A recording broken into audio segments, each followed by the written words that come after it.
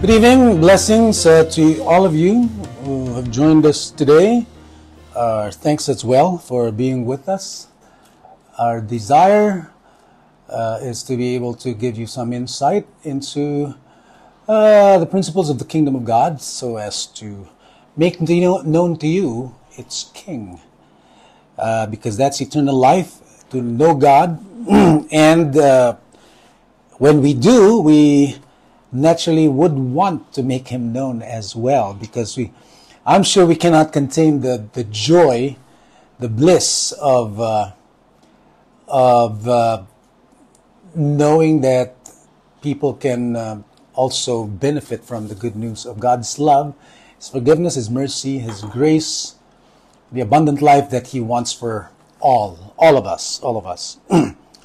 Looking back to the gospel from last Sunday, out of Matthew 13, where Jesus, in that chapter, well, in the reading anyway, Jesus mentioned told us the three parables.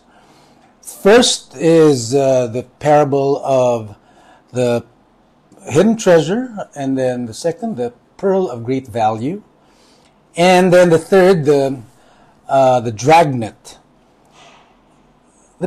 In the olden days, there were crime was more rampant than we know today.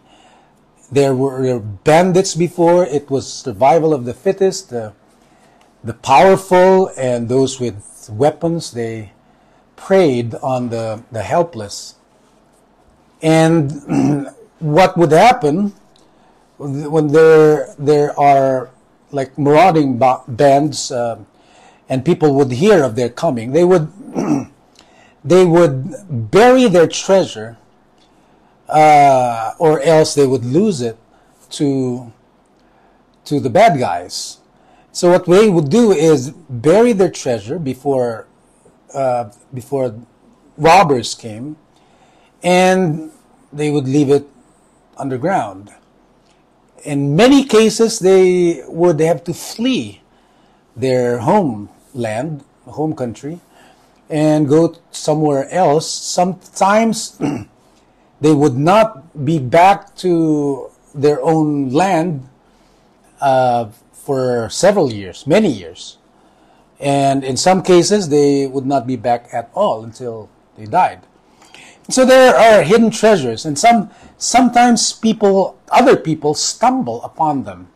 Say when they, when they dig up the soil, they have to plant some things, or for whatever reason, they would stumble upon treasure that other people hid, and they would, of course, rejoice about it.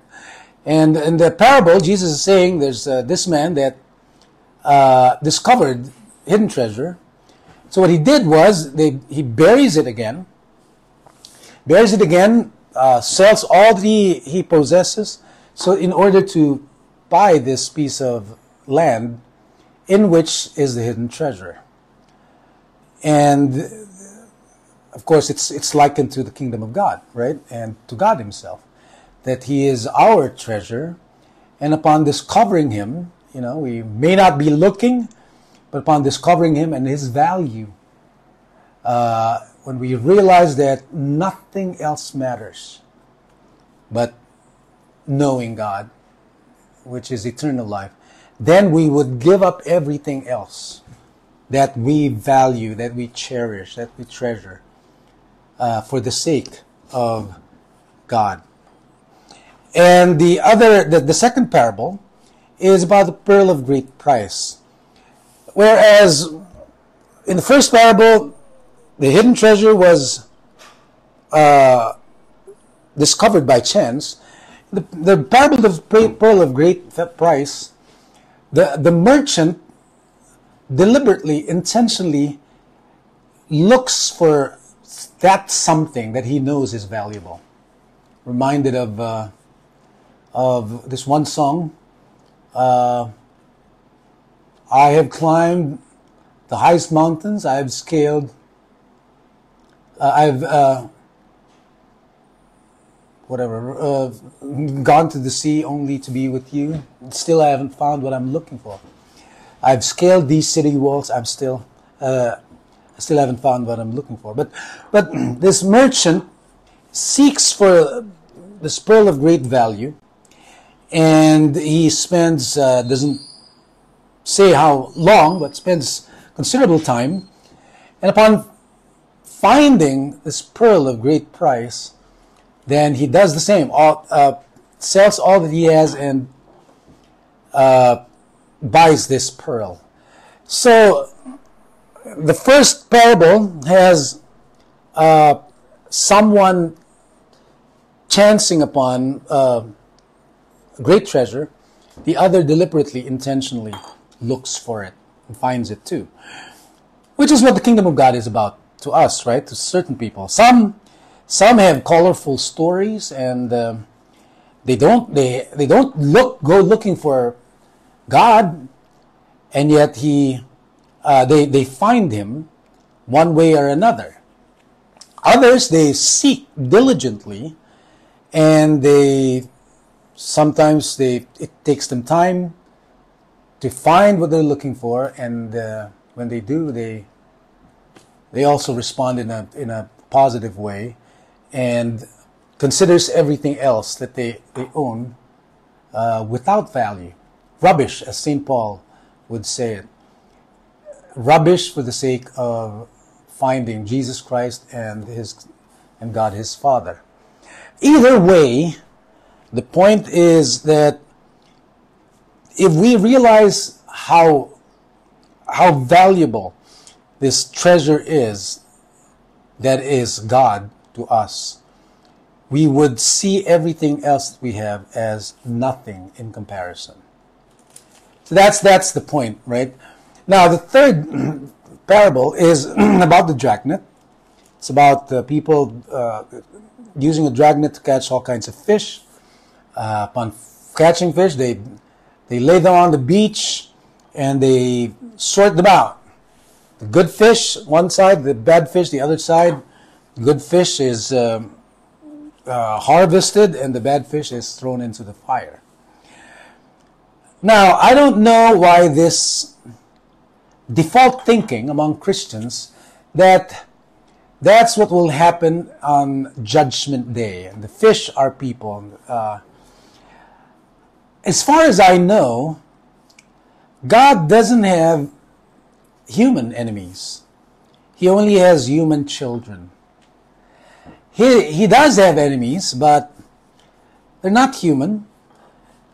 Humans He loves, but His enemies are what destroys whom He loves.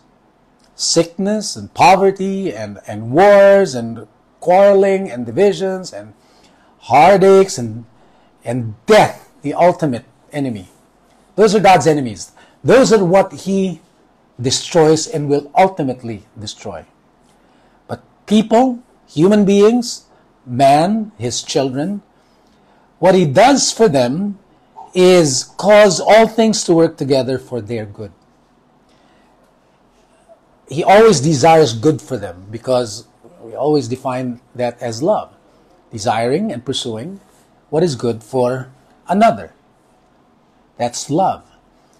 And the measure of true love is how much you give in order to fulfill that the good which you desire for another. In the case of God, He loves us so much that He was willing to pay the high price of laying down His life, the most precious life in the universe, the most innocent life in the universe. God is willing to give up in order to bring good to whom? To those who deserve it, or to those who couldn't deserve it less. That's we. We are likened to sheep because, pardon the French, but sheep are dumb, right? We're helpless. We don't know what we're doing. which is why he forgives us, right? Because we don't know what we're doing. And we are helpless and ignorant. And without him, we cannot survive. He's the source of our life. I'm not putting down man. I'm not saying, our nature is evil. And no, our nature is good. It's just that we lost our way because of the malice of the true enemy, the devil. And he planted temptation into the world and lured us to sin. And through our sin, death came into the world and started wreaking havoc. But God is more powerful than that. In fact, Jesus conquered death. And now we are in the process of being restored back to health. Maybe we still have got the sickness that is called death, but we're getting better because of the work of Jesus in us. And so that's that, right? So going back to the dragnet, instead of looking at the fish as people, look at it as God's enemies in people. That's how I would look at it. The good, God preserves. The good, God preserves. The good in us, He preserves. The bad in us, He eliminates. That's what He does. He, in the words of the Old Testament prophet, extracts the good from the profane. That's also what St. Paul says. Our works will go through fire, the test of fire. Not hellfire, not purgatorial fire, but the testing. And the fire will test the quality of each man's work. The fire will not burn people. The fire will test the quality of each man's work. Our good works will stand the test of fire, will go through the fire, and will be refined. That's what fire does too, is refine things.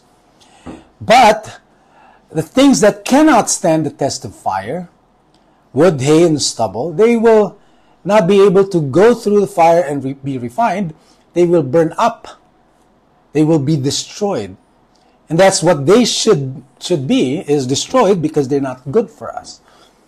And that's what I believe will be the process in preparation for what we call the life of the world to come. In the life of the world to come, only the things that stand the test of God's fire, His standard, will make it through there. Because not everything in this world is bad. Not everything. God created this world good. And some have retained their goodness. Some have been affected by sin and death. But there are some which will stand the test of fire, and in fact will be refined, will be improved. So that in the life of the world to come, only the good will remain. But again, in order for God to be able to do that, He had to give up His own life. Because I would submit another way of seeing the first two parables. Parable of the hidden treasure and the parable of the pearl of great price. And especially the pearl of great price. God, as the song says, even when I've gone astray, His love has sought me out and found me. See, we didn't find God. He looks for us. So we're like the lost sheep in Luke chapter 15, in the parable. The good shepherd, God, leaves the healthy 99 sheep, and He goes for the one lost sheep, and He doesn't stop until He finds it.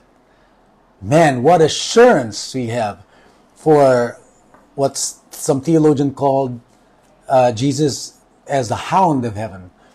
He will relentlessly, unceasingly look for us until He finds us and saves us and restores us to health, to life. We are His treasure. We are His pearl of great price. And He sold everything, gave himself up in order to purchase us, to redeem us, to ransom us, to restore us to the abundant life that he always has intended for us. That's who our God is. And that's the good news. That's the good news. And the only good response to that is love as well. You know, if I would treasure anyone who treasures me. If somebody doesn't care about me, I probably would cherish them less. I should love them, but don't we appreciate people whom we know values us, right? And no one does that more than our Father, God, and His Son, Jesus. May we develop a relationship with them in love, because that is eternal life.